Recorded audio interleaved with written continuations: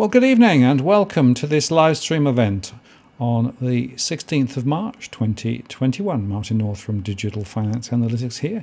Great to have you on board, and we've got a good number on already. I've got Tony Locantro teed and ready to come on in just a moment.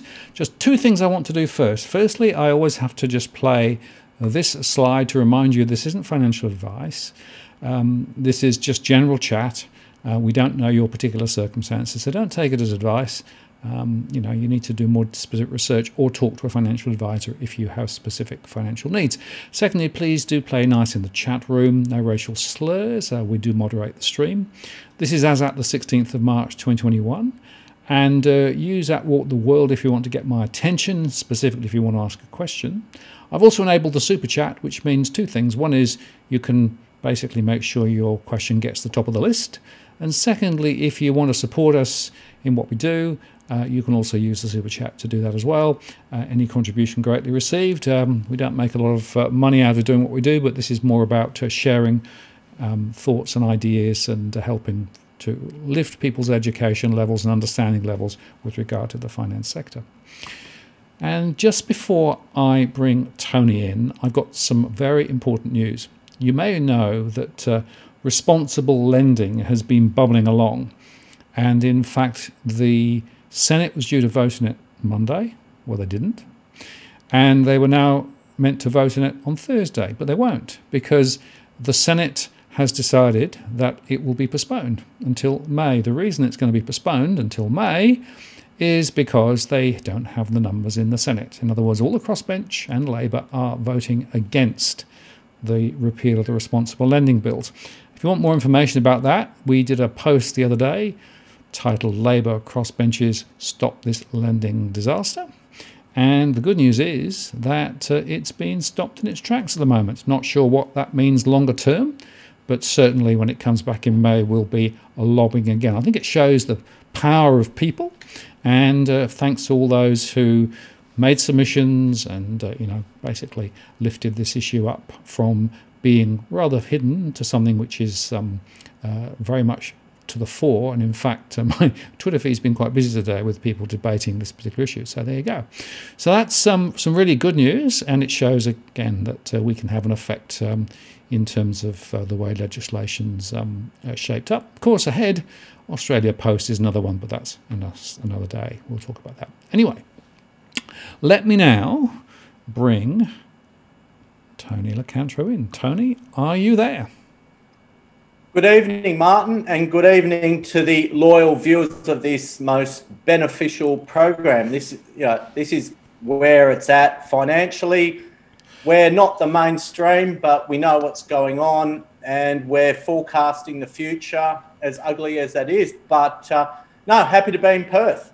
Well, Tony, it's great to have you on once again, and I can honestly say that you're one of the favoured guests on the show. People always want to come and listen to what you have to say, partly because, of course, you are intrinsically unpredictable, which is good, but you also have a very clear perspective in terms of some of the really important things that are going on at the moment, and I look forward to sharing some of those thoughts as we go forward.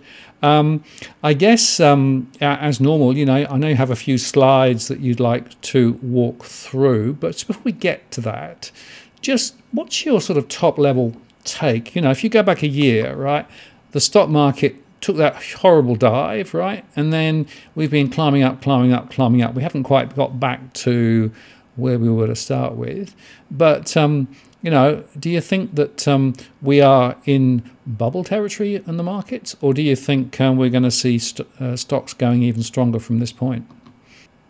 I think what we have is worldwide assets that are certainly overvalued.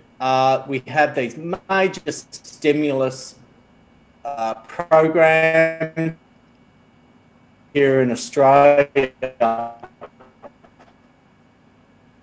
It's a cloud pretty much, and once that cloud dissipates, we're going to be left with fundamentals which sadly aren't that great, and all these inflated asset prices, I believe, are going to drop in value. We have a lot of companies that don't have a PE ratio. We have worldwide property markets on fire. I mean, it's just absolutely ridiculous. And what has saved property owners in Australia has been the Liberal election result. And then we had that negative trajectory. And what has happened is COVID has held up the process. So what COVID has done has provided people in financial distress a window of opportunity to sell. And that's all that it has provided. And I don't think there's a third catalyst coming to get people out of financial trouble. Markets have fully priced in the recovery. You have to look at some of the airline stocks. You look towards travel stocks. Markets tend to factor in a lot of good news. And what will surprise a lot of people is that share prices and property prices will actually start to fall on good news, because it's based on the greater fool theory, and the greater ship of fools has left. So I think we're in for some extremely ugly times, and this is a chance for families, especially in Australia, to shore up their balance sheets, to sandbag their personal finances, to weather what is coming. And it's going to be the equivalent of an economic shitstorm. And I'm not looking forward to the future financially, and more importantly, Martin, on a social basis.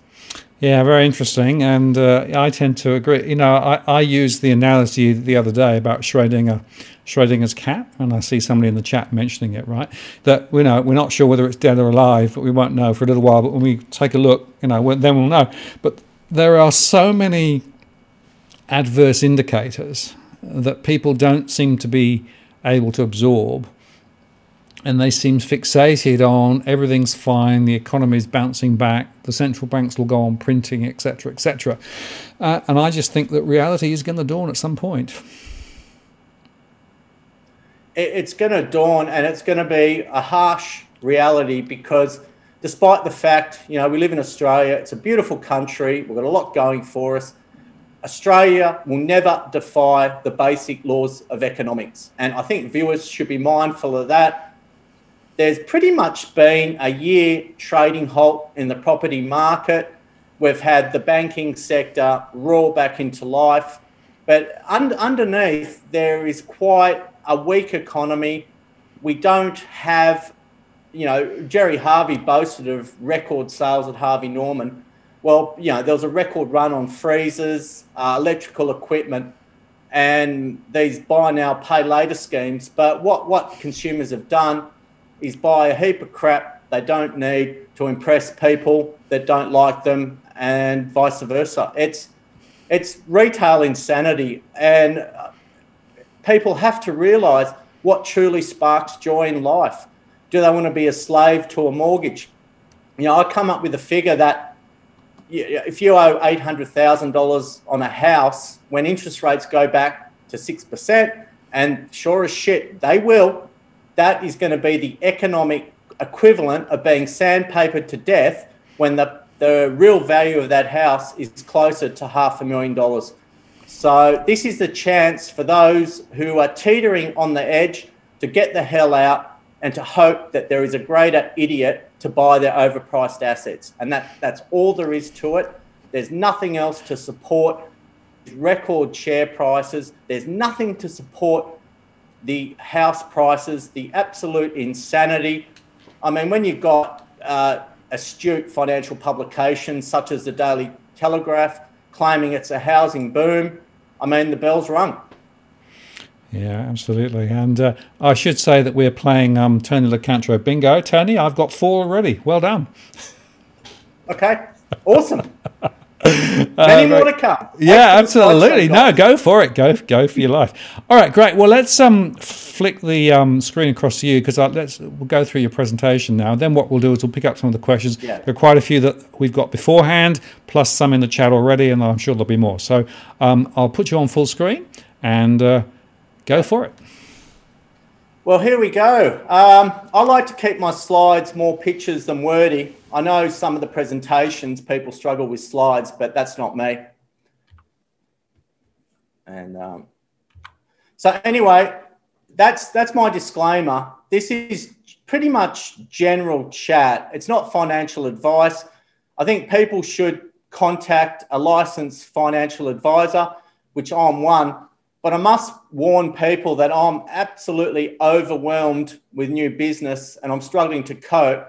So I'm pretty close to putting up the full house sign. To me, it's not about grabbing money. It's about providing a service to people that have been with me 20 years. So anyway, that's a disclaimer. Read that at your own discretion.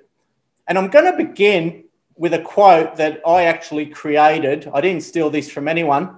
And it has a lot of meanings within. So viewers are welcome to read that for themselves. And I think that is a reflection of where we're at. Obviously, when you're on a third date, it's the penultimate date. You're expecting probably a little bit of action with your third date. But you made the bad choice to go to an Indian restaurant, and the rest speaks for itself. You go for a romantic walk, and suddenly, you start to sweat. And I think people don't understand just how fragile the property market is, because it only takes a few sales in a suburb or a street, and suddenly that real estate agent has those two magic words, which are not Anacott Steel, they're price discovery. And suddenly they can say, look, your house is only worth this. And suddenly you have a 10 to 15% correction and not much has happened. So when the bell rings, as I call it, everything looks as attractive as this. So I don't discriminate. There's something for the women, there's something for the men, and there's something there pretty much for any sexual persuasion. But when every crappy listed stock on the ASX looks that attractive, you know there's something wrong. Every person there, regardless, you'd probably take home, but you need to find the ones that can hold a conversation and have some degree of intelligence.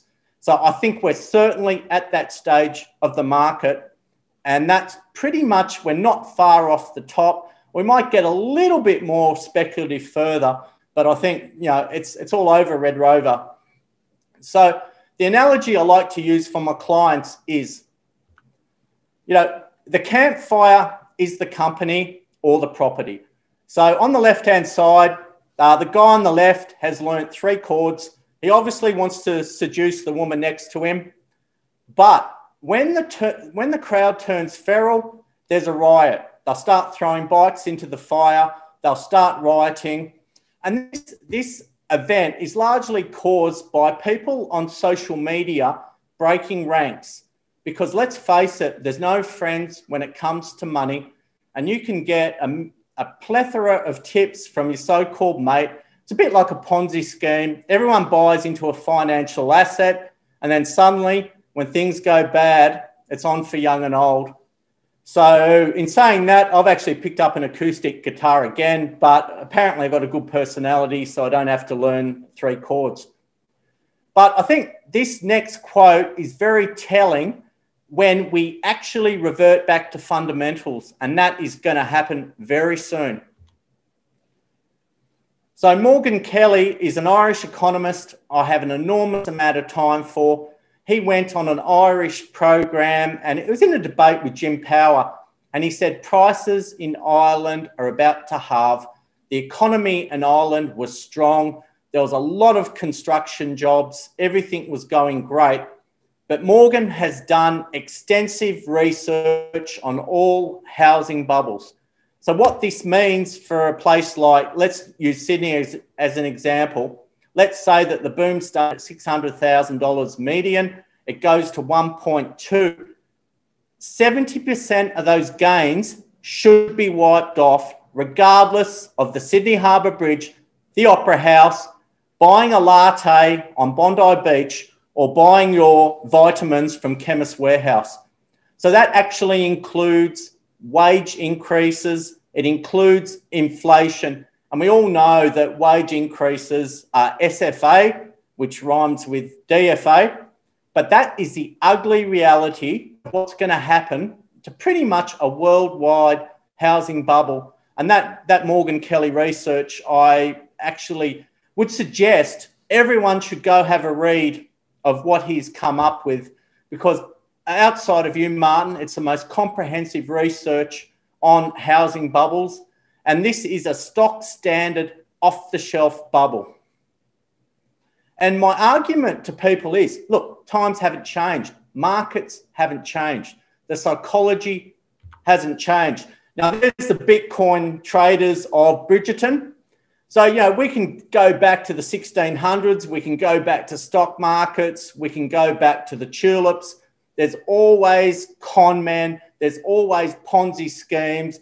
But the only difference was the fashion. And we've seen in other bubbles where South Korean housewives got hold of crypto and they sent it ballistic pretty much. So the psychology of markets hasn't changed for the last 400 to 500 years. So what I've done is I had a look around realestate.com, and I actually grew up in French's Forest, and I'm looking at a house there with an auction price guide of 1.6 million. And that's for a 3-bedroom townhouse on a small amount of land. Now, I believe that price is absolutely ridiculous, and a more realistic value is closer towards $1 to $1.2 million. But the housing board might say, well, hey, we've got a new hospital in French's Forest. You're still close to the beach. And once you can navigate Warringah Road and the Roseville Bridge, you're close to the city. But that is for a basic house in French's Forest. And I think that pricing is bubble territory. And those people that buy that house are in for a nasty shock. And then I went out to one of my favourite suburbs in Sydney, Jordan Springs. And, you know, this is an absolute joke. So someone's actually bought this house. And one of the themes of the outer Western Sydney is those hideous brown bricks. And what you're paying for, you're close to the city. I mean, it's a mere 50K trip. If you want to catch the sea breeze, you've got to travel 60 kilometres. It's on a small amount of land, but that just shows how ridiculous the bubble has become in Sydney, where for half that amount, you could live a luxurious lifestyle in Leederville, where you can walk to everything, get a bus to the beach. In Perth, admittedly, we don't have a beautiful harbour, but viewers should be mindful that in 2006, the median price in Perth was actually higher than Sydney. So I can see substantial falls when I'm suggesting that the median price in Sydney will correct first stop towards 720,000, and you're paying for that beautifully constructed house out the middle of Whoop Whoop, and are paying those ridiculous prices. So what it all gets back to, Martin, is this hideous situation, which actually makes me feel sick, that 1.5 million households are in mortgage trouble. That's just absolutely sick. It makes me sick to the stomach that families have to put up with that they've been trapped into this, the great Australian dream, where you must own a house. You know, you must slave you out to leave your kids a house. Probably some of them are just waiting for you to cark it. And I don't know what it is about our fascination with having a large backyard, you know, a Hills hoist, giving your kids their own room.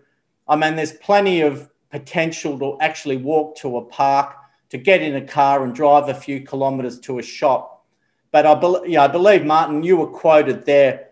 And that is, you know, whilst you've got the Daily Telegraph, which is Australia's preeminent financial newspaper, saying that the market is booming, the stark reality is that figure is going to contribute to what I believe is going to be a nasty correction and financial oblivion to families who have done nothing but follow the mainstream press.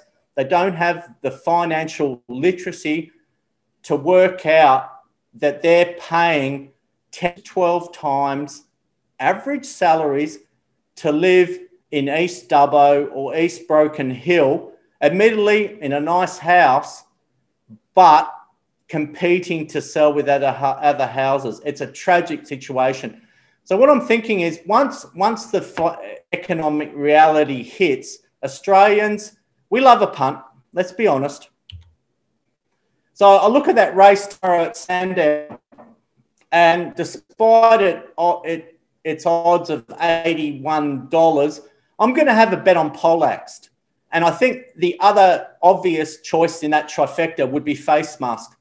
And I know Damien Oliver rode a horse called Pandemic recently, but Australians absolutely love a punt.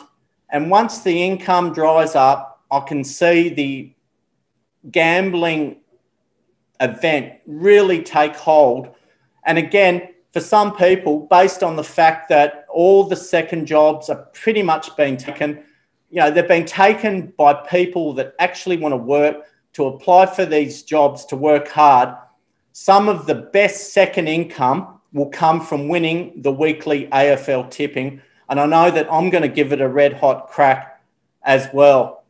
And the other avenue for Australians to get themselves out of trouble, well, there's a few avenues actually, unless they sell their house, is to try and sell everything on Gumtree. I think the second-hand market, obviously there'll be price pressure because everyone went in and bought printers, freezers, and other electrical equipment. Even these retro kettles, with the word SMEG on them, you pay $150 for, where you can buy one at Kmart for $17. I can see the soccer mums selling their Audi Q5s. I think the used car market has been one of the best selling opportunities of our generation. I actually took two of my cars to a dealer, sold them for a great price, and ploughed them into one of the stocks I'm about to mention shortly. I think Tammy from our budget is about to be run off her feet. If she's not looking at a listing opportunity, I don't know what planet she's on. But I think the levels of financial distress are certainly going to come from the 1.5 million households in trouble. And I guess once everything fails, couples then have to find a dumping spot for their treadmill, which obviously they bought with this work from home phenomenon. And I think you're going to see walkways littered with those lonely treadmills. Those doing council cleanups over the next couple of years are actually going to struggle with the volume of crap that we've consumed during potentially leading up to one of the worst periods in Australia's economic history. So there's a lonely treadmill out there, and I'm pretty sure that families won't be able to afford the dumping fees, so rubbish will pretty much be chucked anywhere. So on a more positive note, viewers, what I try and do for my clients over the last 23 years is actually make them money. And I'm about to run you through some suggestions where instead of betting on a horse called Polaxed, selling your Audi Q5 or ringing Tammy from my budget. Now, here's an interesting chart. Now, that chart is of the BBUS, which negatively correlates with the S&P 500. So for every 1% the S&P falls, you'll make 2.25 to 2.75% of your money. Now that chart looks as ugly as trying to walk into Manly Beach where there's a brown tinge on the ocean. So anyone that bet against the US has seen their money pretty much disappear. Now what I've done is I've had some success. A lot of my stocks have done extremely well. I've backed some companies from the absolute bottom. Some of them I've mentioned on this program. I've actually ploughed 16% of my net wealth into betting against the US economy. Now, I believe that the S&P 500 is grossly overvalued. The Dow Jones PE ratios are through the roof. The NASDAQ stocks, don't even have a PE ratio. So what I've decided is to sandbag my success thus far and not even worry about picking up more of this BBUS. And during that COVID crunch, it actually had quite a decent bounce. Now, my rationale for loading up is that when the S&P 500 corrects, and it will, I will then have a lot of money to go in and buy undervalued assets. And this will be like buying beachfront property on the northern beaches in the early 90s. So that's my rationale behind it. I don't care what the price of that does. If it continues to fall and it goes against me, I will dollar cost average.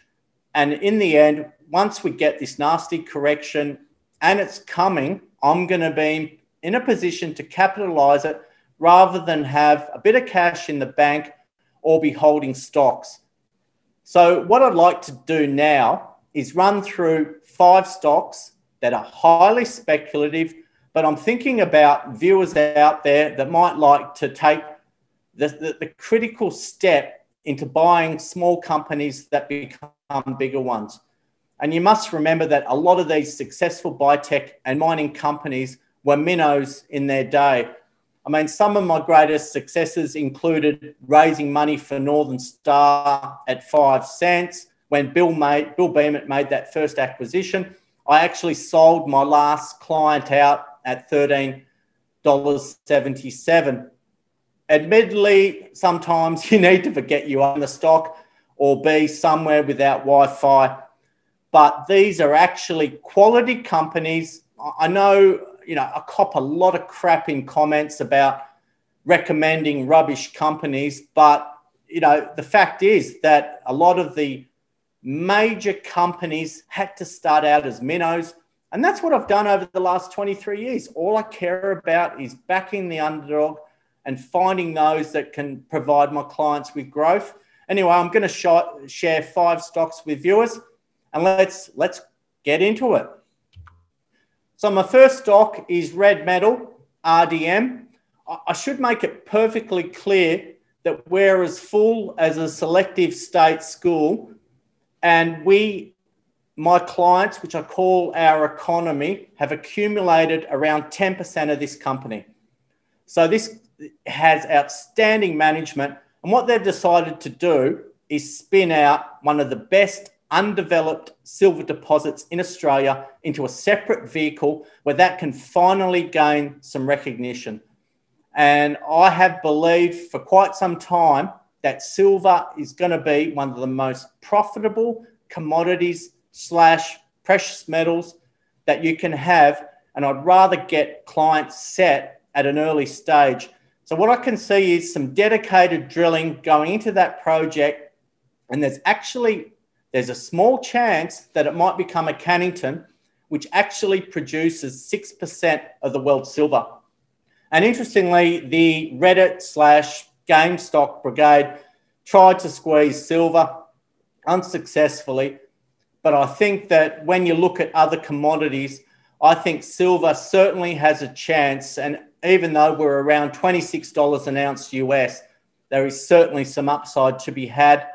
I am still buying this stock around 14 cents. As I mentioned before, we own as a collective, around 10% of the company. But I've seen some juniors that spin out their assets finally gain some value with some dedicated management and some deep drilling. But once silver again attracts some attention, I think that stock's going to do extremely well. And I must disclose I have considerable personal holdings and I'm continuing to buy at the same price. Now, what I do as an advisor, since I've been through gold companies that have grown 20, 50, up to 300 times in value, I identify the management structures and the projects. And I've been buying the absolute crap of a stock called Aumin. Code is AUN. It's trading at 23.5 to 24 cents. But what really attracted me to this stock is that the management team worked under Bill Beament at Northern Star, which took a small gold company from 1 cent to $16. And it's often what you don't know in a small company that provides you with the greatest amount of upside. So admittedly, I'd like this share price to have some decent falls. And again, I will collect as many shares as possible because the greatest gold companies in Australia have grown from gold price weakness. And that's when majors find an asset that's not core to their theme and they'll sell these to junior companies. And Bill Beamert from Northern Star picked up a number of mines when the Australian gold index actually dropped 66%. So I know it's hard to stomach. I know all the textbooks tell you to create a stop loss. But to me, stop losses only stop profits. We're not traders. We're here to back small companies at the bottom, those that don't have any debt, that have strong management, I believe are less risky than a lot of the bigger companies on the ASX. Now, I'm going to move into a biotech, which I've invested a shitload of my own money in. This company is called Chimeric. Now, they have replicated the toxin of a scorpion to treat brain cancer, and they're actually in phase 1 trials. Now, Edison released a research report valuing them at multiples of where their share price is now. I've had a number of Zooms with Paul Hopper, and I believe this is potentially a biotech company of the future. It's struggling at the moment around 30 cents. But when you have a lack of news, we have traders that can flip it. I mean, this is a stock where you can change your mind. If you deal through ComSec, you can change your mind 10 to 20 times a day. But if this synthesized scorpion toxin shows signs of treating one of the most hideous cancers imaginable, I think the upside in that stock is quite spectacular. And I am happily engaged to keep buying that company even at the current prices. And I must reiterate to viewers, Martin, that I will not be selling any of this stock. I am aligned with viewers' interests and we're continually buying. My next biotech is a company called Adalta, which have a drug which is based on the antibody of a shark to treat idiopathic pulmonary fibrosis. I mean, try and say that once you've had a skinful.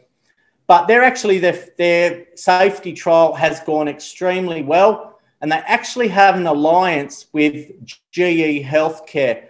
And what I'm trying to reiterate to viewers and clients is that GE Healthcare do not align themselves with any garage operation. So I'm expecting a plethora of news to come from Adalta. The share price went on a tear to 26.5. It fell all the way back to 16. It's currently in that 17 cents to 18 cents range. And again, we're as full as Free Donut Friday on that company. So there's two biotechs to have a look at. My next stock is Mako Gold, who have announced spectacular gold results in Africa. Peter and Anne Ledwidge previously ran a little company called Orbis Gold, the geology side, which was taken over for $187 million. And what I'm trying to suggest to people is that once you can build a gold resource, it creates value. So if you have quality ounces, let's just say 1 million ounces, that company should be valued between $60 and $100 million. And what Mako Gold are doing are continually announcing solid results, pardon me, that I suggest could build a decent resource and have a market re-rating. I know Blue Ocean Equities suggested a share price target of 28 cents. They're currently trading around 10 cents.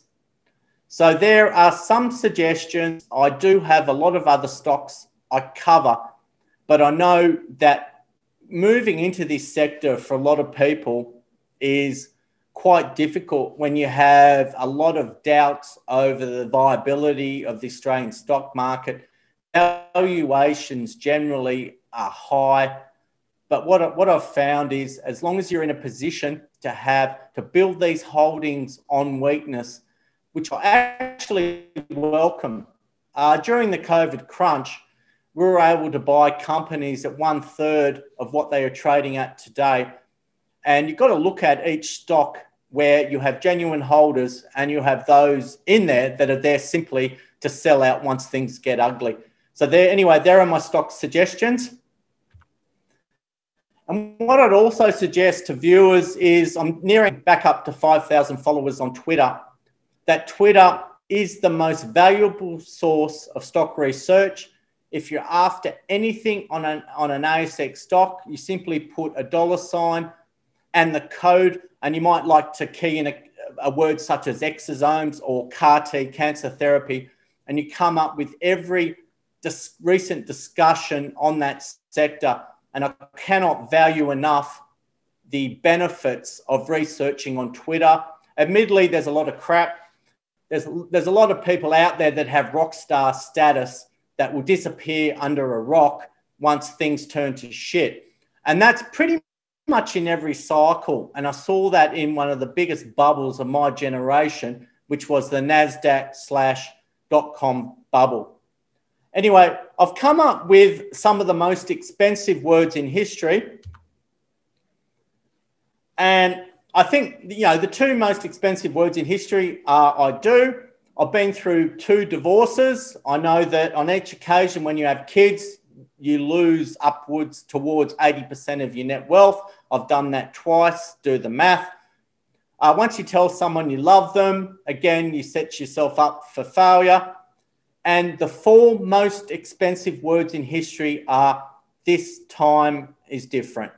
And that relates to interest rates, lower for longer, no signs of the RBA lifting rates to 2024. What a load of absolute bollocks, when we should really consider, even though we're well below it, the long-term RBA cash rate is still around 6%. And the average mortgage payments over the long term are still around 9%. Now, you do the maths on an $800,000 mortgage with principal and interest on an asset that drops 30 to 40%. And that is, again, the economic equivalent of being sandpapered to death. So this time isn't different. It's an off-the-shelf speculative bubble fueled by a global pandemic where some of the Eastern European countries have 5% of their population with COVID. And I know some family members aligned with one of my best friends on the planet have had COVID, and they've temporarily lost their sense of taste and smell, and they haven't recovered quickly. And I think that the longer term effects of COVID won't be known for a long time because it's only just begun. And this time isn't different. We still have low interest rates fueling this absolute asset insanity, and it's all going to end. And it doesn't have to involve an increase in interest rates. It just has to include an exhaustion of buyers and a slight change in sentiment. So what I do in my life, I've had, a lot of success on the stock market, but it's all about what sparks joy in your life. And there we have the 2 things that sparks joy in my life. The dog on the left sits here and keeps me company all day. The person on the right, I refer to as my 9.5, and it's actually proof that personality can get you somewhere when you're lacking in the looks department. So anyway, that's my slideshow. Thanks, Tony, and congratulations. You filled your complete bingo card. Really? I thought you were going to miss out sandpapering, but no, we got that towards the end. Oh, I love it, Martin. I love it. No, it's good. And look, I always like the direct way which you approach all of this, and people can take it or leave it, but the point is that you've got a very clear view, right? And just to reiterate, there's a couple of questions that came through in the chat which I just want to go back to.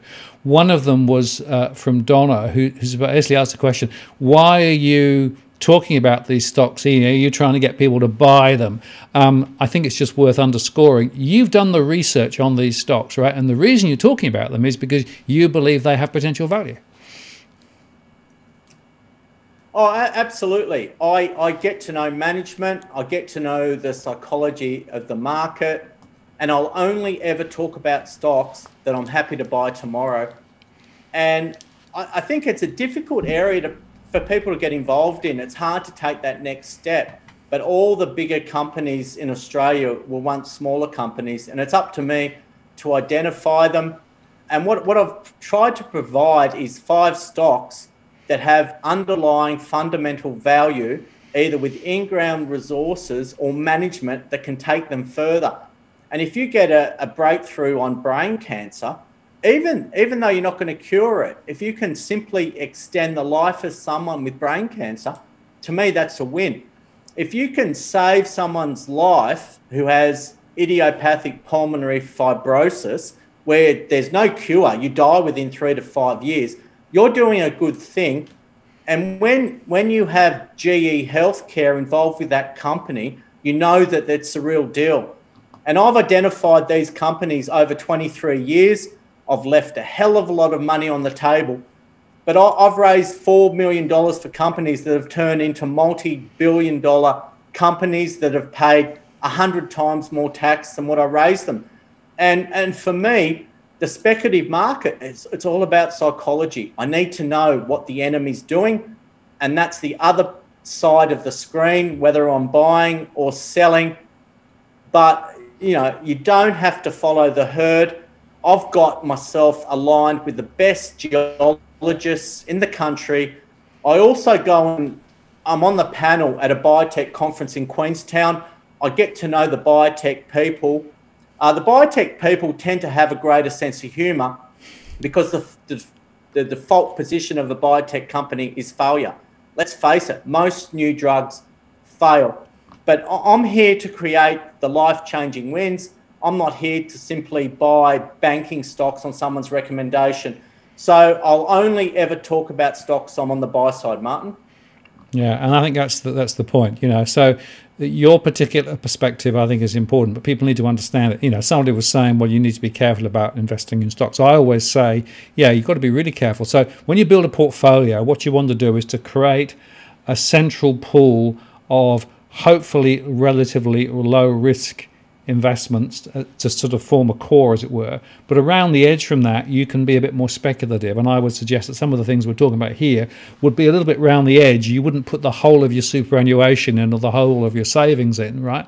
But what you would do is perhaps say, well, I can afford to take a bit more risk with that part. And if it goes up, and there are 5 stocks that you talked about, well, not all of them may actually perform well, but if one of those 5 really comes through, then it's going to actually significantly give your portfolio a kick. But that's the trick, right? And I always talk to people about structure. Don't put all the eggs in one basket. Don't put all of your superannuation in Bitcoin, because it might go up, but it might go down, right? So, that's my philosophy. I don't know whether that makes any sense to you, Tony, but that's how I think about it. I think you've got to have high conviction, higher investments, less stocks. So that's what I focus on, is portfolio diversification to create the most upside. Every stock I look at has to provide me with a clear path towards 500% upside if it comes off. And what I've noticed recently is I've actually had a few new clients sign up with me who are pilots, who were captains flying without a care in the world, that have now been retired at the age of 55 and are looking to try and make some money. And I think that's the shock of what's happened to the global travel industry and the whole world, basically financially and socially. But look, I researched the crap out of these companies. It's not for everyone. I have 230 people I look after that are prepared to take the risks. But as I reiterate, good, fundamentally sound companies always come through, even when the Dow Jones gets smacked down 10%. So I see the stock market as a mechanism to buy undervalued assets which are going to be prone to volatility from 30 stocks on the Dow Jones or the S&P 500. So I'm not here to try and get people to buy these stocks to force the prices higher, but I'm showing that, you know, the likes of Northern Star, the likes of Saracen, Regis, and every successful company has come from the pennies. Yeah, good point. Now, there were a bunch of questions I got beforehand as well as the ones on the chat. I just missed touch the first one, right? We've sort of touched on it, but let's just be clear about this, right? So the question, this is from Chris and from Paul and a couple of others too. How do you know when a market is overvalued, and what's the difference between fundamental value and momentum trading, and which do you do? I'm purely fundamentals. I won't jump on a trend. You've got to look at essentially PE ratios, stocks, the larger financial companies. Forget PE ratios on the buy now, pay later companies, because pretty much they don't exist. So I've actually had this massive NASDAQ bubble, which has rivaled what happened in 1999, 2000. So I really search for fundamental value, but in every speculative bubble, you only have a handful of winners. And that goes way back to the NASDAQ.com. It goes to uranium. It goes to childcare. It goes to retractable syringes. It will go from lithium, vanadium, chrysanthemum, eventually to ammonium. So people have to realize is that these are pretty much Ponzi schemes where you'll hear a tip from a mate, you'll tip 4 mates at a barbecue, then it'll be tipped around mothers groups, and suddenly you have a huge increase in share prices. Then the Twitter brigade get onto it. So we've had some stocks intraday in Australia over the last month put on 700% because a Facebook gang targeted that stock. So pretty much momentum trading is dangerous. When you're dealing with lots of fake buys and sells on the screen, you're dealing with computer-driven high-frequency trading. To me, stick to the fundamentals. And there was this marvelous quote out of Wall Street where quick buck artists come and go in every bull market, but the steady players make it through the bear markets. So, look, I'll go back to the Nikkei. In 1989, it was priced at 52 times price to income, PE ratio. But you had companies like Japan Airlines, which were trading at 600 times earnings. So PE ratios, you'll see them out of kilter with major indices, but they always eventually revert back to the norm and then sadly overshoot to the downside. But another point I must reiterate to people is that they say, well, the market's so high it must crash, but share prices can fall from low levels and sentiment can go, you can have selling that goes on longer than what you think, and dumb money can last a lot longer. And we've seen the dumb money in all asset classes. Plenty of dumb money around, absolutely. Now, Russ asked an interesting question. I'll put this on the screen so everybody can see it too. Tony, your views on current bond rates, both Australian and US, continue to rise with significant dollars thrown in at them, or what? Well, think about it. I'll bring up a bad example. You know, you're swimming at Lane Cove Pool and you're trying to push a beach ball down underwater. That's what's happening with interest rates. You can put as much pressure to subdue the longer term interest rates as you like, but it's trying to bounce. Rates have to go higher. And what we're seeing is all this pressure to look at the RBA cash rate, which is sitting at an absurd level. Worldwide interest rates are well beyond emergency levels, but all the pressure is saying rates have to go higher. We've seen the RBA say, look, you know, we need to reach this 2 to 3% inflation band before rates are lifted. What an absolute load of rubbish, that in order to stamp out what could become frightening inflation, we're going to have to see some interest rate rises. And the fear of an interest rate increase is far worse than the actual event itself. And that could see a flood of properties onto the market. It could spell trouble, obviously, for the stock market as well. So it's getting ugly, Martin, and you can throw as much as you can at it, but bond markets and equities markets cannot defy the basic laws of economics, and it's not going to happen. This time isn't different. Yeah, absolutely. And there was a couple of people who asked earlier on, why do bond yields and bond prices go in opposite directions, right? And I said I'd just briefly recap. There's a show that I made a couple of weeks ago which explains this in more detail. But if you assume that a bond is an IOU and it gives, let's say it'll pay you $100 in 3 years' time, at par, you'd buy it now and hold it and you'd pay $100 and then you get the $100 back in 3 years' time, right? But if rates are expected to go up, then that deal doesn't sound so good. So effectively, if rates down the future are going to be higher, you're going to want to pay less for that $100 in 3 years' time because it's going to be worth less than it would be otherwise, right? And that's why bond rates and prices move in opposite directions. It's one of those fundamental philosophical points you've got to get your head around. And when you do, what you realise then is as people sell, right, things move the other way than you might otherwise expect. So that's, in a nutshell, how it works. I don't know whether I've explained it clearly, Tony, but that's how I think about it.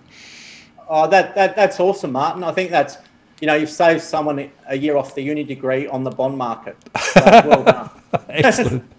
Well, Yeah. it's pretty good. I mean, you know, I follow the bond markets quite closely because I do think they are a very important leading indicator. And it does actually take us into this really interesting question as to inflation or deflation, you know, down the track, right? Because there are so many more people now basically saying this is going to lead to inflationary pressures that will flow through into the real economy, and we're going to see interest rates rising very quickly. As a result of that, you know, et cetera, right? Now, I sort of say, well, that could well be, but there's also a deflationary angle as well. I personally think that deflation is more like to be than inflation for the reason that inflation can be on the supply side and the demand side, and wages growth has traditionally been a critical element that actually drives inflation. Now, there's no prospect of wages growth in Australia over the next 3 or 4 years. In my view, the Reserve Bank pretty much says as much as well. And in fact, if you look over the last 10 years, wages growth has been zero. There's been none. So I have a feeling that the expectations about inflation might be overdone. We'll see it in patches, but I'm not sure that structural inflation is actually what we're going to see. But Tony, I don't know whether you've got a different view, but that's how I see it. I'm slightly in the stagflation camp. So stagflation is, of course, a recession with some inflation. And I think some of the ugliest economic times in Australia and the US were in the 70s, where we had that price spike and a recession at the same time. And some of my fondest memories of growing up in the early 70s were queuing up for petrol on odds and even days. And I think that was pretty much a very tough economy to negotiate. But house prices then were 3 to 4 times income. Now they're 12, 13 times. So I think the debt levels were lower. It was a pretty harsh time to survive in the economy, but we got through it. So I think there's certainly a risk of stagflation. But heaven help us if we get a rampant outbreak of inflation, because we're going to have to see a rapid increase in interest rates, and that will absolutely kill mainly the property market. And I just see, hopefully, we get a slow reversion towards the norm. So, you know, if you take out a 30-year mortgage, you might get 2.5%, 3%. But I believe during that period, rates, you will be paying 9% on your mortgage. And with bugger all wage growth, you're in a lot of trouble. And I think we're too focused on what's happening at present. But I still think, you know, we could go that way, or we could turn Japanese, where the elderly find prison more attractive, so they commit petty crimes to go and get 3 meals a day in a comfortable place to live. Yeah, and it's worth reminding everybody that Japan has been at the negative rates longest and the quantitative easing longest, and the central bank in Japan owns more of their economy than pretty much any other country around the world.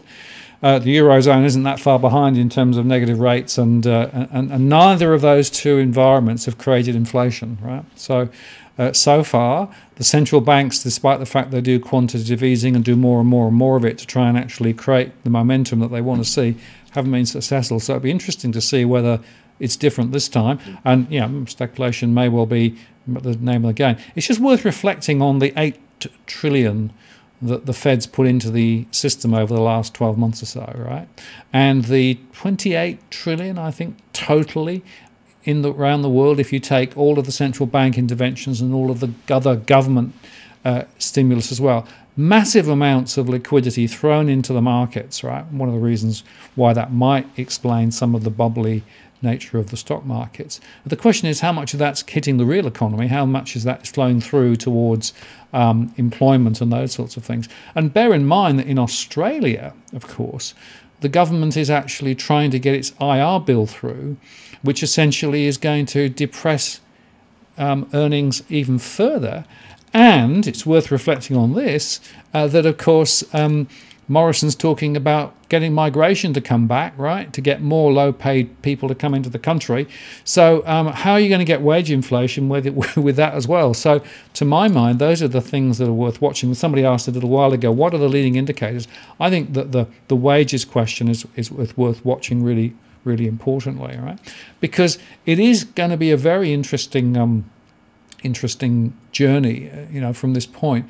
I'm just not convinced that the conditions are necessary in play to really see a rampant inflation take off. I could be wrong, and I've said the problem is it could be inflation, it could be deflation, it could be stagflation. All those three are potential, scenarios depending on how things may work out. And I just want to make one other point. Remember, of course, that the Reserve Bank has now basically prohibited the Treasury from allowing their Treasury bonds to be sold for shorts.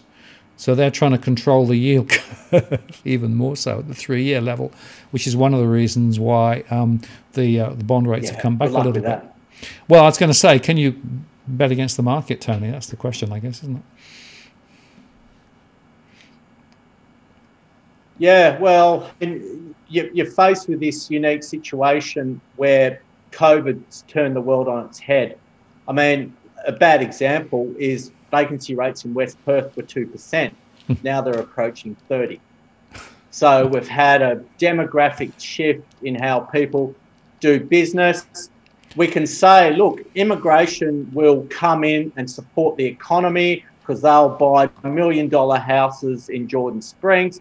I mean, that's just like an ugly person saying beauty is on the inside. I've heard all these absolute rubbish excuses to support house prices, to support overinflated asset prices. But get back to it, it's just a speculative bubble that we've seen for hundreds of years, and it's all fed on cheap money. It's FOMO, it's the mainstream press. So, I mean, sentiment can change very quickly, and it's only going to take a few 1,000-point nights on the US drop, and sentiment will change, and we'll start to see house prices fall. They did leading up to the election and COVID. I mean, I've actually happily conceded my bet with Stephen Koukoulas. I've said, look, I want to pay you out. It's not going to happen. But the only thing I believe I've got wrong is timing, which was held up by the election and COVID. And I've asked Stephen to send me his bank account details, and he hasn't gotten around to it. But just because the correction hasn't happened yet doesn't mean it will. And certainly leading to those two life-saving events, the trajectory was certainly suggesting that I would have easily won that bet, Martin. So to me, the world has been in pretty much a trading halt. Property trading, especially in Melbourne and Sydney, to an extent, has been suspended. I think all that stimulus you talk about, especially the people in the US, will go into high growth companies such as Blockbuster Video, Hertz, or GameStop, which is actually the parent company of EB Games, where you struggle to find a crowd in nowadays. So it's not going to go into Disney, McDonald's, or Coke, or Boeing. It's going to go into those rubbish stocks. And we've seen this day trading phenomenon take hold, where social media groups, I liken a new investor that makes money on the stock market to discovering how to self-satisfy themselves around the age of 10, or discovering the 11 secret herbs and spices. In the end, it's not that great. Interesting analogy, Tony. I always love your analogy. It's very good. Now, here's a follow-up question from Russ, just quickly. Do you see any chance of a rate rise this year, either RBA or banks moving out of cycle? I'll let you go first, then I'll have a little go of that myself, I think. Look, I think the banks will go out of cycle, but why not do it on Melbourne Cup Day when most of the country's had a skinful and won't realise it till the day after? I think Melbourne Cup Day is the ideal day to lift interest rates. So hopefully the RBA will hang on. Once people in Perth will be poleaxed pretty much by midday anyway. So, but I see that banks will start to lift the longer term fixed rates, realising what's actually going to occur. These interest rates have been too low for too long, and I think Russ makes it's an excellent question. And what you speak about, Martin, is being a mortgage prisoner where you're unable to refinance. And what about all those people that haven't put in their tax return, that don't have proof of income, that are too scared to go and get a better deal when they have to reveal a major drop in income? So we've got mortgage prisoners paying too much interest and principal, even if they can afford to do it. So I'd expect the banks to move before the RBA. And look, be prepared for an economic shock once you're onto your fourth glass of Verve. Well, I think I already am. Very good. Well, drunk in charge of a live show, Tony. No, I'm fine. I'm fine. It just I'm going well. It just adds to the all good. But no, creates a little extra momentum. Yeah, I'm on the water, so that's fine. Look, my view is this: the term funding facility from the Reserve Bank, which is providing really, really cheap funds to the banks, is going to end in June. Right. Now, they might extend it, but I suspect they probably won't. And that means that at that point, the banks are going to have to access higher cost funding in the bond markets. Now, we know that the bond rates are going up, and there's a few examples of bonds now being issued at 3% and above, which suggests to me that the price of money to the banks is going to go up. So I think the first sign that we're going to see is not the Reserve Bank moving, but it will be a change in the rates for some of the fixed rate mortgages. And I've been saying to people for a little while, those 5-year rates at 1.8 or 1.9, right? You'll never see those again in my lifetime. They are worth grabbing if you need a fixed rate. I think they are remarkably low at the moment, and there are a few more discounts to come. But I think around June and beyond that, we'll probably start to see them go the other way. Whether the Reserve Bank will stick with its policy of controlling the 3-year curve, and they move the bond that they're actually controlling out a little bit quite recently, is going to be a really interesting question, because it's going to create more and more distress on the bank to be able to do that. They're going to have to effectively control more and more of the yield curve and control more and more of the bond market to be able to keep the rate where they want it. So the question is, can they do that, or will they actually have to capitulate? Now, it's interesting that Philip Lowe has come out over the last few days on a couple of occasions, said we are absolutely committed to keeping the rate low for at least 3 years, etc., and we won't do anything until we see inflation coming up and we see wage growth coming up, and unemployment should be 4% or maybe even 3 something, right? Which would be remarkable if they ever got there, right? Those are the conditions that they're setting for controlling the economy, right? I don't think they're in control, frankly. I think that they're going to be a cork on the water, and I think the international flows, particularly from the US, will probably have a stronger impact on what the Reserve Bank does. So my own view is it's certainly quite conceivable that we're going to see the Reserve Bank having to move sooner than they think. Whether that will be this year, Melbourne Cup Day, we'll have a check of that later, Tony, or whether it will be a bit later into next year, I think is the question. Part of that depends on what happens with the overall economy and the employment rate and those sorts of things. But we are in a fairly precarious situation, bearing in mind that there's no such thing as a free market anywhere at the moment, right? All these markets are being controlled by central banks. They are basically using yield curve control. They're using all the other kits, parts that they've got to try and actually control things. What they're actually doing is just swamping the entire economy with more and more liquidity, which is why the money supply is going through the roof. But if you look at the velocity of money, right, which is how quickly is it going around the system and what value is it creating, it's getting slower and slower and more sluggish. So in a way, it's not working.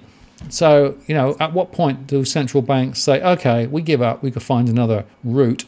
Or do they just keep on doing more of the same? And if they're going to do more of the same, then they've got to do it not just linearly, but logarithmically. So they've got to actually continue that acceleration into the future. So that's how I see it. So I think expect private banks to move before the RBA.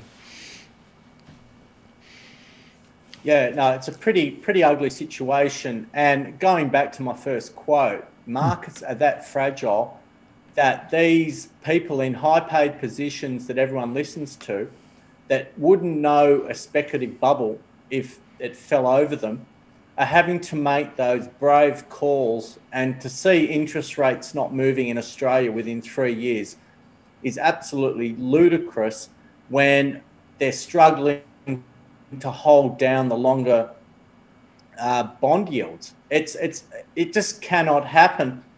And speculative markets to burst don't need an event. They just need an exhaustion of buyers.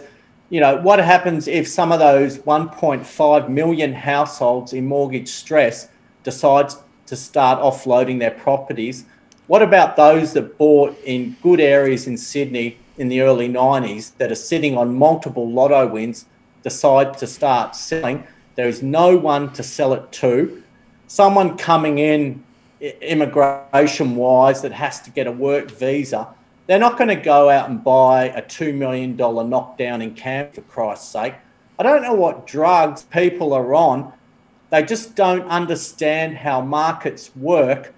And these, to me, an economics degree with a bachelor of this is like being handcuffed, because you're tied to what you know, whereas markets, every market is out of kilter with economic reality. And I'd rather treat markets as a street fight. As I said, I'm fighting people in small cap stocks. But once a street in Sydney turns ugly, it's on for young and old, and then you'll have fear start to set in. And I think what the RBA will be forced to do is lift rates 0.15 and then go in 0.25% increments. I just think they've got to go slowly. Otherwise, the shock to the system will be too much. But you cannot control human fear, greed, or stupidity. No amount of economic policy or helicopter money can stop fear. That's it. End of story. It's an off-the-shelf speculative bubble. If you're in financial distress, or if you've made $5 million on your house, get the hell out. Now's the time to do it. Now's the time to sell that Orbit Fitness treadmill that no one will want to buy in a couple of months' time. Get rid of the Audi. Don't worry about being a soccer mum, because you've got to get back to what sparks joy in your life, and that's not a friggin' 30-year mortgage where you're going to be paying at some point $60,000 minimum in interest to hold on to an asset that's going to drop 30 to 40%. I mean, people need to wake up. I mean, this COVID pandemic has been like the whole of Australia on friggin' happy gas. I can't put it any more bluntly that here is your chance to escape going bankrupt. And I know someone that's just been thrown a house in Perth that can't even earn $40,000 a year. It's going to struggle, and she's just signed her ticket to bankruptcy. You know, and I try and live a humble life. I live in a small unit. I mainly drive around in a beaten up 2006 vehicle. But for me, what sparks joy is been going out to a restaurant, ordering a nice steak, and in Woolies throwing in some smoked salmon into the trolley. To me, that's financial freedom, not worrying about where the next mortgage repayment is coming from. But central banks and the RBA cannot stop what's coming once the vaccination takes hold and people have to revert back to actually earning a living, and where all the second jobs are taken by people that will actually get out and do hard work and not expect a handout.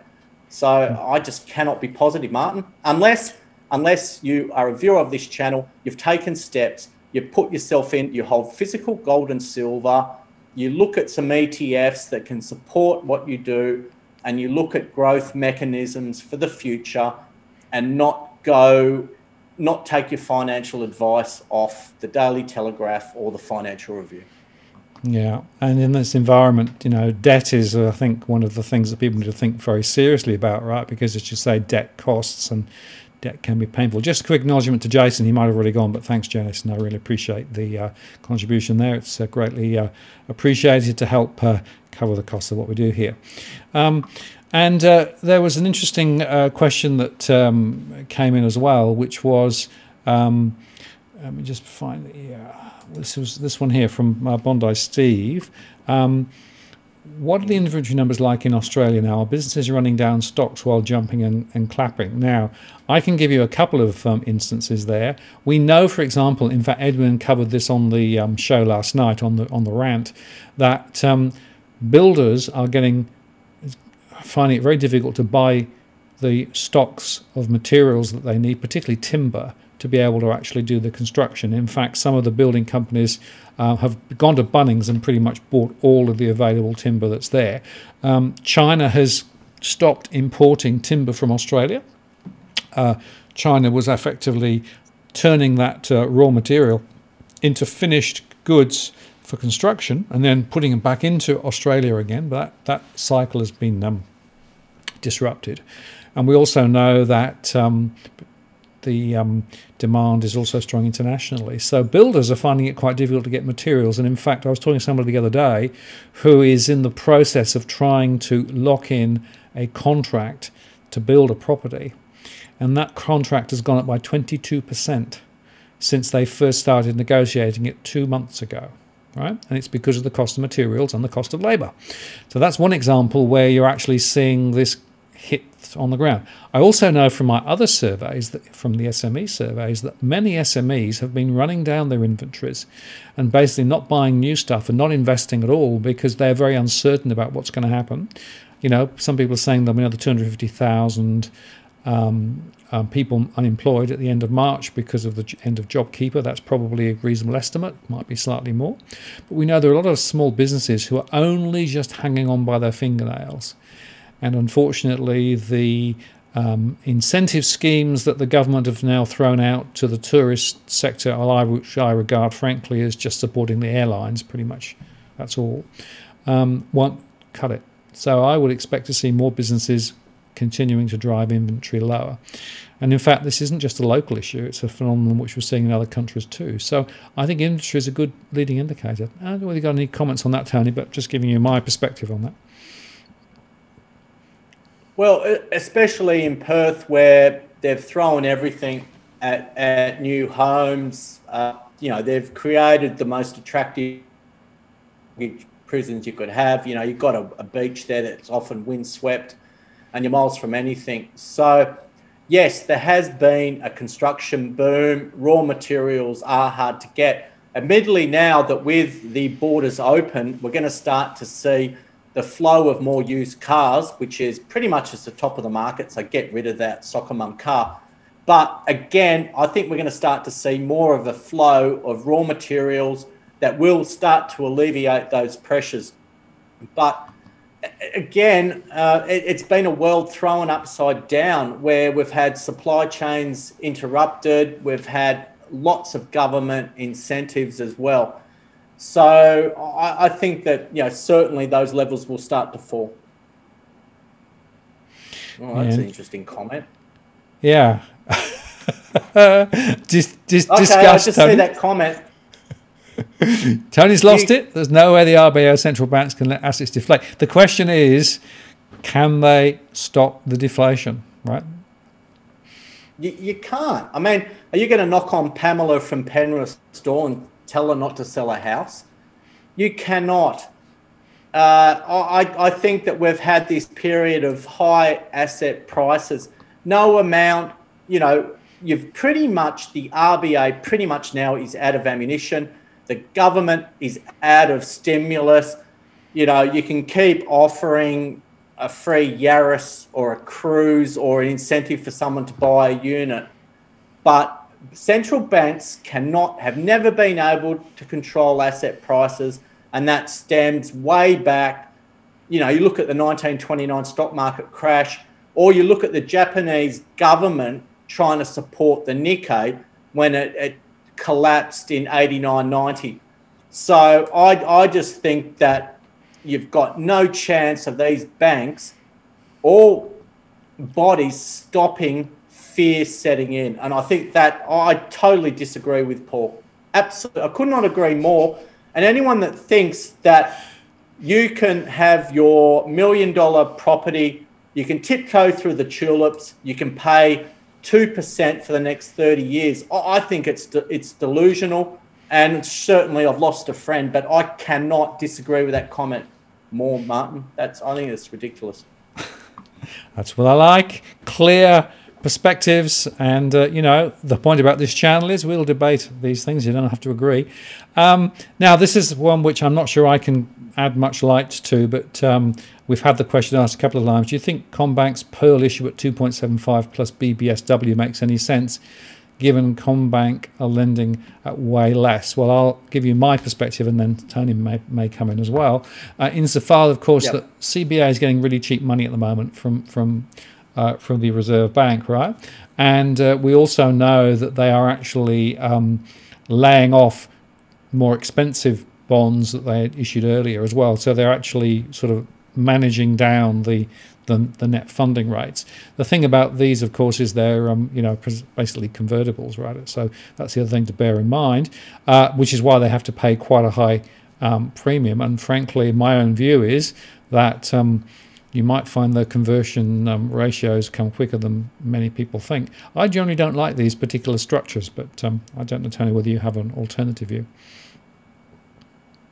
I'd steer well clear of them, especially considering that the strong run in bank share prices, the conversion, admittedly the interest rate looks attractive relative to a savings account or term deposit, but based on, I think, the financial stress coming, I'd certainly stay away from anything like that.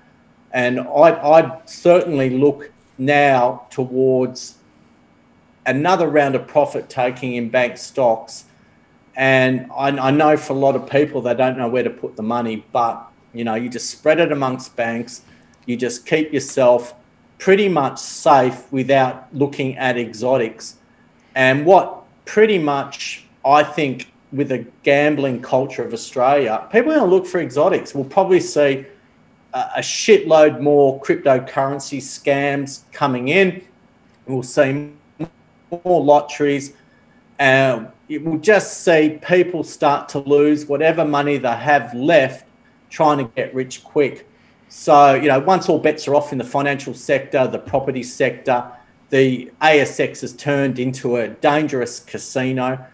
I just would steer clear of anything like that, even though 2.75% looks attractive. And mind you, I have a benchmark with my clients for outperformance. It's called the Bernie Madoff Index. which ensures that we must get more than 11% per annum, which is pretty much what Bernie guaranteed everyone. So I don't think there's anything as a sure thing on this earth, Martin. And I just think people need to get a reality check. They need to sandbag their finances, get rid of overpriced assets, hold that garage sale before your neighbour does, and think realistically that, you know, COVID, once we get vaccinated, travel will start to open up, and then everybody has got to fend for themselves like we used to before this hideous pandemic struck. Absolutely. Yeah. And there's a very interesting follow-up question, which Bryce asked. And Bryce, thank you very much for the contribution there. Appreciate it. What are the safest assets to move cash into to hedge against deflation and or inflation? I'll let you go first, Tony, then I'll have a bit of a go at it as well. Yeah, I look at gold. In the early 70s, 700 ounces of gold bought you a house, and 700 ounces of gold now would buy you a two-bedder asbestos house in Campsie or somewhere like that. So gold has actually maintained its purchasing power. So I'd certainly keep some money in the bank, spread across a number of banks, even though that guarantee is not as good or attractive as it sounds. But you're talking to someone that I am still swinging hard. I don't go terribly defensive, but apart from putting 16% roughly of my net wealth in a product that bets against the US market and economy. So you can look at some ETFs to protect you from the downside. I wouldn't touch financial stocks with your money. I wouldn't be buying ZipPay, Afterpay, or any of these tech darlings at these ridiculous prices. But there are some higher yielding stocks on the ASX which could give you a bit of yield, but you're still prone to that downside risk. So in a market like this, there's pretty much nowhere to hide unless you have a bit of an understanding that there's going to be a lot of winners. There's going to be companies that are able to look at treating some of these hideous effects of COVID. I think we're going to head into quite a big biotech bubble. We're going to see, now we're seeing a bit of a hydrogen bubble. The EV theme has certainly shone through. You've got copper that's breached $9,000 a tonne. But, you can go to a financial planner and get 3 pages of cut and paste. But, now is not the time to be passive. I mean, the baby boomers have sat on their asses since 1995 when house prices broke away from wages and made an absolute shitload of money by inertia. Now they've actually got to think. So there's no such thing as a free ride anymore. You need to protect your own finances. I just think a lot of Australians rely on tips. They're not prepared to do the research, but you certainly have to get some help. And I mean, gold and silver, you can buy it through the Perth Mint, or you can look at some ETF products where they trade like an ordinary share. And one of the advantages has been that the Aussie dollar gold price has been poleaxed from 2.7 to about 2,200. So a lot of gold companies were spitting cash. Now you've got that lower Australian gold price, but that's something that can provide purchasing power in the future. And that's what you're probably going to look at with the environment we're in. Yeah, and Eileen, thanks very much. Appreciate the super chat. Thank you very much for that. Yep. So Tony, I guess my perspective is a bit different. Right? I think it depends. You've almost got to make a decision as to whether you think it's going to be inflationary or deflationary, because the strategies you would use would be quite different, and it's hard to know which way it's going to go. So to an extent, you either say, well, either I can't tell, in which case you try to be neutral, or you actually say, no, it's going to be inflationary, in which case you go one way, or deflation, you go another way, right? So my own perspective would be this, that In the deflationary environment, you don't want gold and silver particularly, because they're not actually going to perform very well relative to other things. But if it's inflationary, then gold and silver actually provide good protection and have weathered the storm before, right? So you can see that immediately it creates a dichotomy of outcomes, right? My own strategy has been to say, I think we're in a very uncertain time at the moment, and I want to stay relatively liquid because I think there will be opportunities later to buy back into the market, whether it's property or whether it's actually stock markets, at a better point than currently. Because I think stock markets are extended at the moment, and therefore, other than a bit of stock picking, and I agree there are opportunities where you might actually say, I'm going to, invest in a few around the edge of that portfolio. So I tend to want to be relatively liquid, and I tend to want to be relatively open to opportunities later, right? Now, patience sometimes is quite a good strategy in the current environment. Now, some people wouldn't agree with that, but that's what I think. The other point I'd make is that you got to watch this for the signs, right? So if you start seeing the inflationary signs beginning to then you take positions appropriately, same on the deflation side. So you've got to be keeping an eye on this. You can't do a set and forget. You can't just say, right, I'm going to do that and then do nothing about it later, right? You've got to actually be monitoring this, because I think what I've learned is we're probably in one of the most uncertain environments ever from a financial perspective. There's no simple way out of this from where we are at the moment. And there are going to be lots of other factors coming in over the top that will make it way more confusing for a long period of time. So uncertainty isn't going to go away. So a bit of flexibility, a bit of openness, keeping an eye, but frankly, my own position is I'm not sure that gold and silver is necessarily that good a bet at the moment. Yeah, fair call, Martin. But what you've got to realise is that we have a certain degree of financial literacy, where most of Australia are currently concerned about who's cheating on who in Married at First Sight. So, Australians are pretty blasé about everything. They've had this dream run since 1995, but I don't think, families can sit there and do a decent budget and do a stress test on their mortgage, which I'd be doing at 6%. So what this channel obviously is, it inspired some very intelligent people that I talk to them every day that know where to put their assets, that are selling houses, that are renovating houses in Melbourne at the moment, to sell to a greater idiot, and then can sit on some cash. Admittedly, that money isn't going to earn any interest, but to be honest, who is? So I just think we're dealing with a population that's financially illiterate, that is too emotionally attached to their house. They think, well, I've had great memories. I used to get on the swing here, but they don't realise the fight they had over their veggies, or in some cases, some quite heated arguments. And the only time that a sentimental asset is worth anything is when you can afford to hang on to it. So again, all this crap about, the memories the kids grew up here. My kid needs to have his own room. They need a backyard. I think people will struggle to detach themselves from their house until the bank forecloses on them. And that's what we're going to have. That's going to be the capitulation phase, and that phase is certainly coming, and it's to a lot of asset classes. So what I'd rather do, you've got inflation, stagflation, deflation. I say to hell with all that. There's always going to be companies that are going to provide outstanding returns that are small. They're going to turn into bigger companies, because if I analysed everything, all markets, all economies, I probably wouldn't buy any asset. So sometimes knowing less provides more.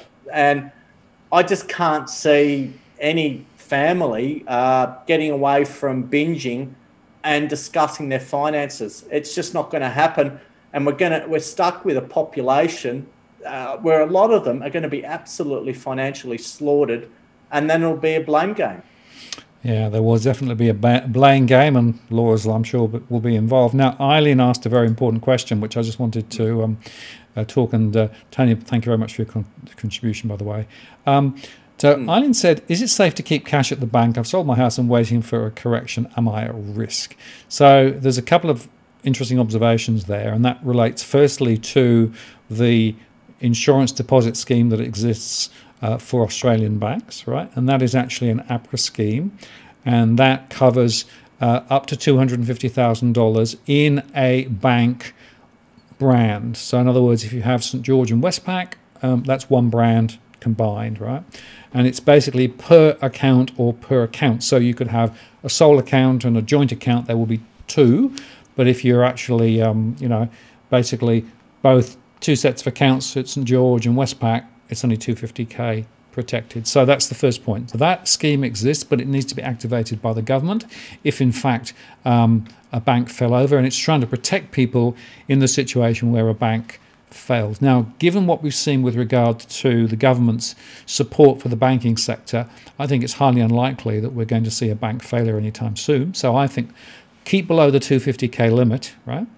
The other thing to think about is the so-called bail-in. So this is deposit bail-in. Now, a few years ago, there was a big fear that potentially there could be a bail-in in Australia. In other words, they'd come and knock on your door and say, I want some of your deposit, and we'll give you equity in the bank instead, right? And New Zealand, it's a very clear strategy. It's completely open, the open banking resolution it's called. In Australia, bail-in is really not likely, I think, at the moment to happen. And in fact, we know that within the government circles, there are attempts now to take it off the table more clearly by changing the rules around APRA. So my own view is at the moment, the banks here are relatively safe. Keep below the 250k, spread your risks. Maybe just avoid some particular banks, but I'm not going to go into detail as to what those might be, other than to say we know some of them have higher exposures to, for example, interest-only mortgages. Might be worth thinking about that. And some of the smaller players, the building societies and credit unions, have a much more conservative approach to managing their risks, managing their portfolios, and aren't exposed to derivatives. So I tend to go for some of the smaller players rather than the big ones. So that's my sort of short summary of is money safe in the bank? Relatively, yes, is my solution. Yeah, I actually had a couple come to me with $2 million cash. The first thing I said to them was get 8 bank accounts, spread that around. And I reiterated to them that the share ownership structure in Australia is one of the safest in the world. So you can buy shares through me and just say, in the unlikely event of my firm going broke, you can transfer them to any stock market operator or broker. But so what you've got to do on the stock market is look for some of the steadier growth stocks. I mean, AGL has been absolutely hammered. But if you are looking towards some stocks to put your money in, I'd stick towards the gambling stocks outside of Crown, who's going through that absolute shitstorm of investigations. But again, you've got some property trusts which provide decent yields. But again, with a 20 to 30% correction over time in the ASX 200 and all ordinaries, at the moment, unless you can know some products to benefit from what's happening, certainly spreading your money across a number of financial institutions is a wise bet. Or you can always look towards the Perth Mint. And you've said that gold and silver aren't always a great investment, Martin, but what they do is provide some protection on purchasing power. So I think it's quite a confusing period. I'm not expecting anyone to sign up as a client and say, look, let's throw 10 grand in each of those 5 shit companies you recommended. No, people need to largely be conservative, but I think sitting on money across a number of banks is financial freedom at the moment, and just wait for things to correct. And with one of those opening quotes that Morgan Kelly said, and this guy's been around, that the falls of the gains will be 70%, but it's a lot slower than everyone thinks. Yeah, I agree. And James, I tend to agree with you too, that the banks will probably save a Big Four institution. That's exactly right. They couldn't allow financial stability risks of that failing. That's why I still think that the main banks here are pretty okay. Some of the smaller ones, you know, maybe less so. Some of the regionals, but just be a little bit cautious. But Tony, we've gone way over, and I've only gone half through the questions. Okay. I've just got. I've only drunk half a bottle. Oh, okay. Well, I've got one last question which I just touch on because there's a lot of. So basically, the question. This is from Philip, from Jane, and a couple other people too. Right? Do you still hold a negative view on Bitcoin? Bearing in mind, of course, it's gone up. It's you know hit another high recently. Well, I maintain the view that in any speculative bubble, you're going to have a few survivors. And I actually had a look at crypto prices today.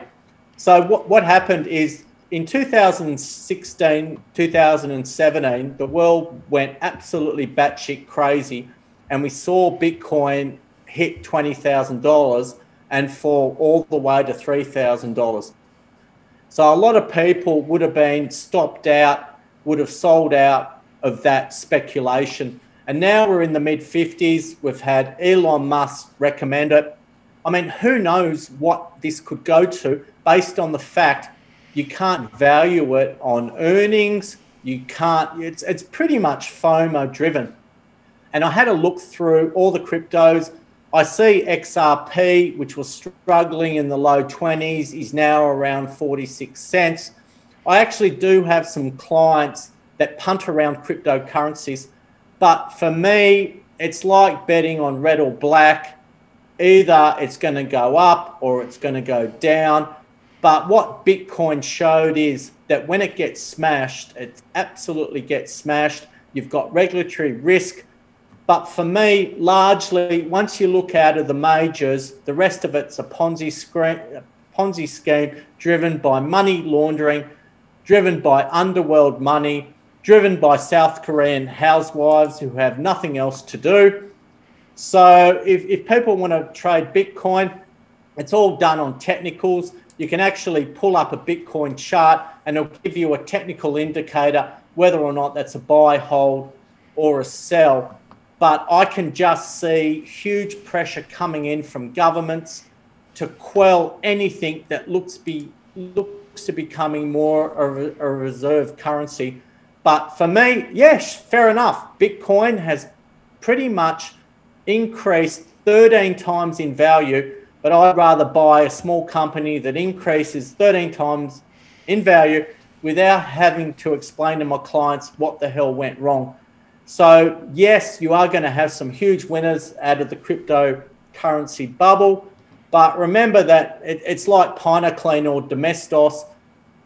Every bubble cleans away 99.9% of the shit.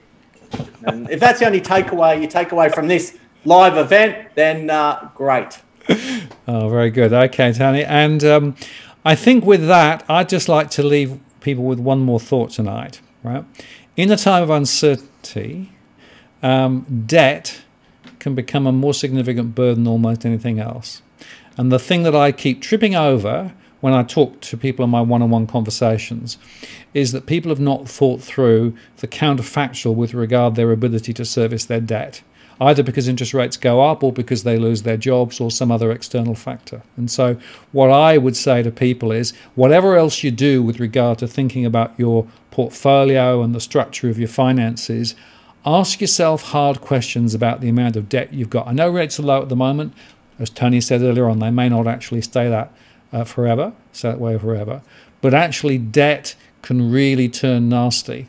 And, you know, unfortunately, I've seen more people taken down ultimately simply by the piles of debt that they own than anything else. So to me, having a plan to deal with debt is a really critical part of any portfolio planning.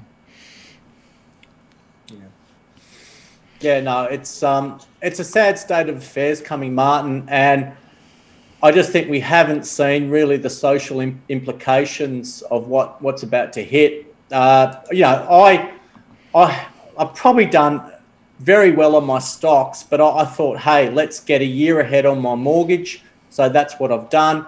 I've got no inclination to own a bigger house, to own a better car. I just think life's about dealing with people who spark joy. I've got my dog, I've got my girlfriend, and I've got access to some great restaurants in Perth. And, you know, my clients send me cases of champagne when we have a winner. So that's what life's all about. And, you know, people on this channel are highly educated people. They appreciate what you do. But, you know, this COVID has just held up the inevitable. And I think that, you know, now's the time pretty much to sell the farm. Just pretty much sell everything. Get rid of the emotional attachment, because I just think that's an absolute load of bollocks. And do what you can to sandbag your financial future. You don't have to try and hit home runs with bases loaded like I do. I just do that because I like backing the underdog. I like backing winners, small companies that become bigger ones, because they will continue to infinity, whereas overpriced houses will not. And some of those charts would suggest that real house prices during some times will not move for 50 years. And when you've created a debt bubble, and, you know, as I said, I go back to the beach ball where you're trying to hold it down, interest rates just want to rise, and you cannot stop that. And it's just going to get very ugly very soon. And it's a sad state of affairs, because I know that we've kept the status quo socially. I know we've had a few protests, but we haven't seen the uproar that I think's coming, and it will all start in the US. So yeah, unfortunately, I'm very bearish for the future of Australia in the short term. But people that have a bit of a financial education, that watch your channel, should have at least the best possible chance, Martin. Well, that's what it's about, Tony. This is about helping people to understand more about what's going on, not necessarily tell them the right answer, but at least to help frame the questions that they should ask. So if we've achieved that, and I've seen some of the good comments tonight from people who basically really appreciated your insights, Tony. So I think we've achieved our objective this evening. So I want to say thank you so much for your time and your insights once again. Always enjoy speaking with you. Always have fun on the conversation too. And as I say, you've filled up your bingo card, so we'll have to do it again soon, Tony. Thank you very much. Okay, look forward to it. Have a good evening, and we'll obviously put all of your contact details and things in the comments below. So I'm going to take... I'll go easy on that. Yeah, I've got far too many clients, and I've got far too many new inquiries. I just like to look after the 230 people who I love dearly. So, yeah, if you want to become a client, send me a sob story. I don't know. Anyway, I'm full. And how much money is enough? I don't want a Ferrari. I don't have LMS. I'm here to just help people make a decision, and that's it. Yeah, good point there, Tony, and thanks, Jeff, for your contribution. Greatly received. So thank you, Tony. I'm going to take you offline now, and then I'll just close off the show. So thank you very much. Talk to you again soon. So there you are. Great chat with Tony there, and very, really important suggestions and advice. You know, as we said at the start, this is not financial advice. This is just a general conversation about what's going on. But I think quite a critical conversation. There's some really important messages there tonight. Now, just in terms of next week, just to say that we're going to continue the markets theme. I'll have Damien Klassen on from Nucleus Wealth, and he's going to give us his perspective on the markets. And I've asked him specifically to talk about fundamental value and how do you identify fundamental value, and what does it mean in the current environment? Is there such thing? So I think that'll be worth catching up with. So that's this time next week, 8 p.m. Sydney time. So mark your diaries, and we'll look forward to seeing you then. Meantime, we'll be back with more shows over the next few days. There's a lot of stuff going on at the moment. I've got some information coming about strata property. That'll go up tomorrow. I've got a conversation with regard to debanking, which will come up over the next couple of days, and there's some other stuff too. So I want to say thank you very much for spending some time with me this evening and with Tony. Really appreciate all of those comments and all of the discussions, and keep the faith with regard to what's going on, and remember to come back next week and have another conversation. We'll look forward to seeing you then. This is Martin North from Digital Finance Analytics, signing off. See you next time.